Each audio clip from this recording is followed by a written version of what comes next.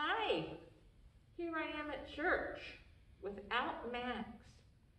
I was doing some work at church, and when you're in church working, we're supposed to wear our masks, so that's why I'm wearing mine.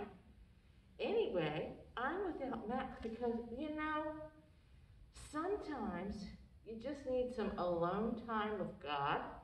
So here I am sitting in our beautiful sanctuary. I've got a Bible, and I can read some devotionals and be in communion with God, just me and God talking. And I can read the Word and hear His message through His holy Word in the Bible. And that doesn't mean I love Max any less. It just means that sometimes even the people you love most, you just need to let them be them for a little while and let you be you for a little while and spend some time with God. So since I'm at church, I decided to spend a few minutes with God without Max. But I'll get to see him again really soon, and I still love him. And he's still just the cutest little puppy ever.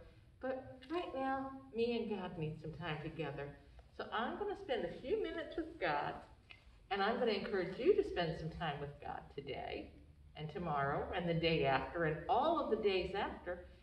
And remember to read your Bible and say your prayers and listen to what God has to say to you, okay? Because you know what?